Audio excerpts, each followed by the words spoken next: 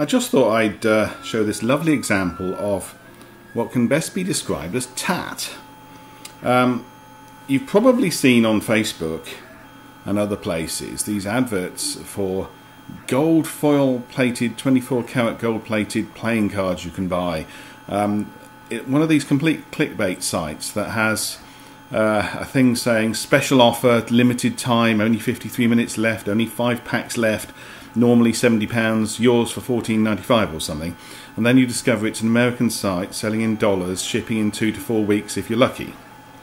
But I actually thought the cards looked quite cool, so I ordered some from Amazon, and they have packs from as little as £2. I think this was £6 because it comes in a case.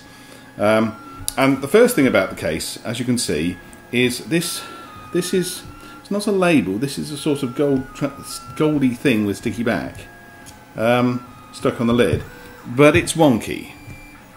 So that gives you a big clue that we're talking about tatt here. We then open the box, and there appears to be some sort of glue down the bottom here, which is interesting. There's a little certificate in here, so you actually get the certificate out, he said, failing to. Not the easiest thing to do.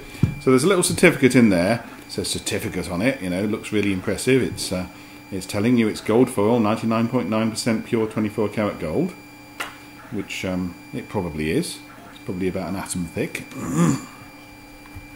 And then you have the pack of cards. Now, what actually arrived, this was all unstuck, but it is the tackiest box of cards you've seen. It's sort of double-sided sellotape, and then we have fun because I can't actually get the damn thing open because this is some sort of plasticky material with the gold plate on, same material as the cards actually, but it's actually quite tough, and this is sort of clipped in here. I can't get it out, so I ended up having to get my trusty penknife out with a screwdriver and sort of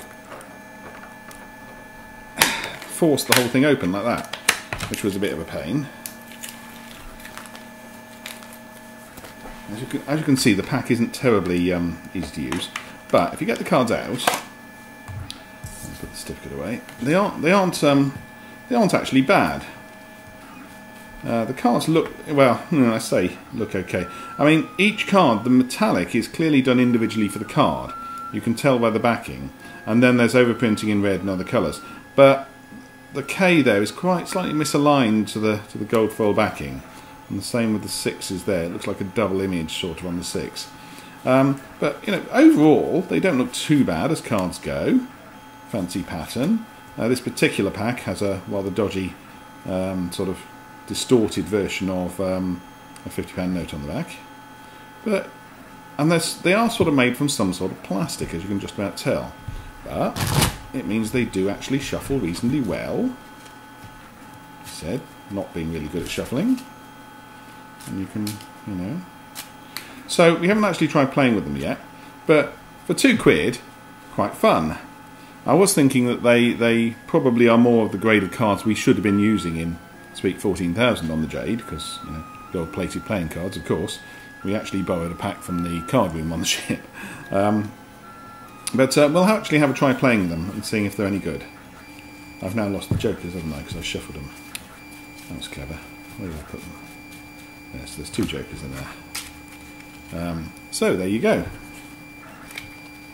Gold-plated playing cards, or gold foil coated playing cards.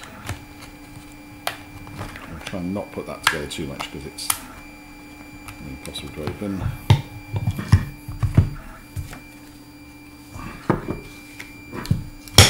Tacky as hell. I wouldn't want to give it as a present, I don't think, but they are fun.